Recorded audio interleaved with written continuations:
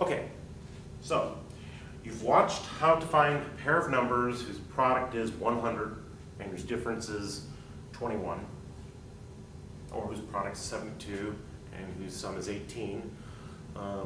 Those numbers can get very large very quickly, but that process will work.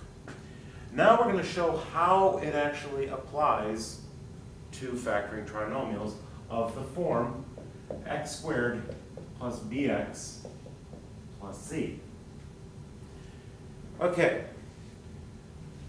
Notice here I have the sum, you have plus bx and plus c. Now, there's nothing stopping us from having c being negative. You could have x squared plus 2x minus 3. C is negative, b is positive. You could also have b being negative. X squared minus 6x plus 9. You can have them both being negative if you wanted to. When we write x squared plus bx plus c, we are looking at that b and or c could be positive or they could be negative, or a mixture. So what do we do? So now let's look at an example. You have x squared plus 5x minus 24. Okay, so our coefficient of x squared is 1, so this is actually the nicer case. What you're going to do, we're going to unfoil, if you will, our trinomial here. Now, the first thing you're going to do is you're going to take your variable and bring it down. So x goes into the first part of each of the binomials that are the factors. Then you go ahead and just bring down this sign and put it in the first one. So if that was a negative 5x, you'd bring down a minus. Because it's a plus, you bring down a plus. Now, the signs are going to be important or tied to our pair of numbers shortly, but it's key that you bring down the plus first. Then, you are going to multiply your two signs together to determine this one. And what do I mean by multiply? A positive times a negative is a negative. If this would have been a negative and a negative, you have negative times negative would be positive. So you look at these two signs and multiply them together. Positive, negative is negative. Okay, so now we have x plus something and x minus something. So now, we need to figure out what those two numbers are. And to do that, we're going to form our table. So, what we're going to do is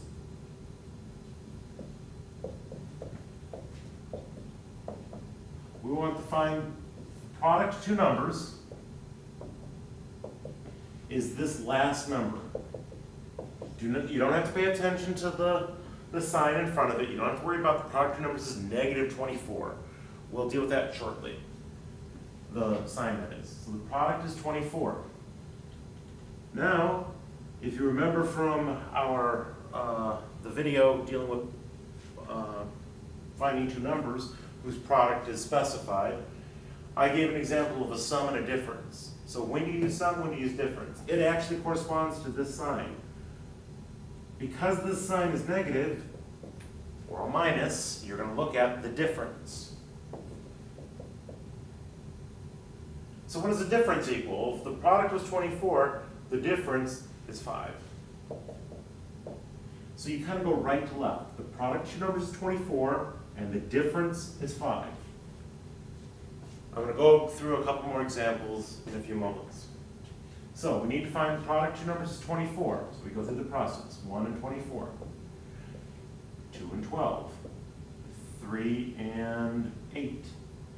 4 and 6. 5 doesn't go into 24, but 6 does, but now we're starting up on the right-hand side.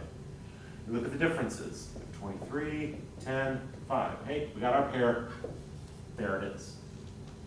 So now, you're going to go back to the problem.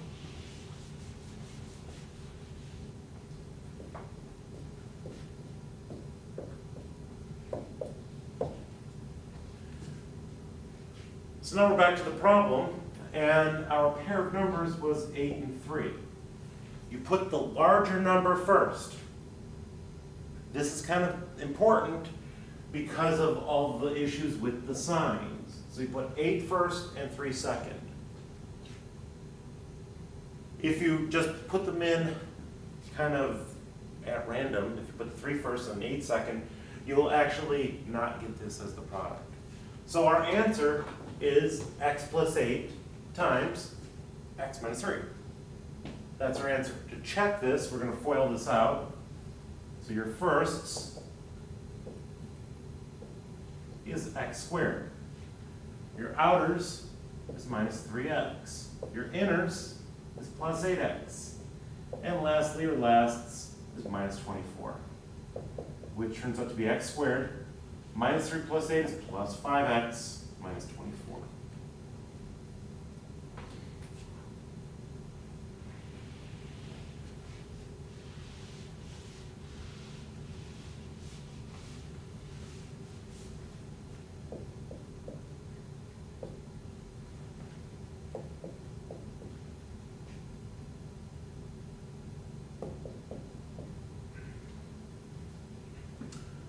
So our next example is x squared minus 12x plus 32. You're going to write down your parentheses.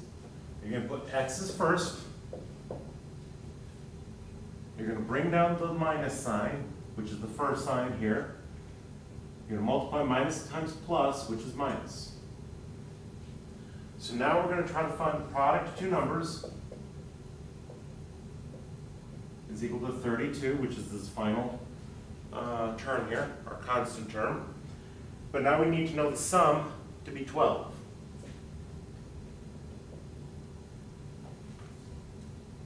So we go through our list of pairs of numbers as product of 32. 1 and 32, 2 and 16, 4 and 8. 5 doesn't go into there, 6 doesn't go into there, 7 doesn't, 8 goes, and you're starting off the right-hand side.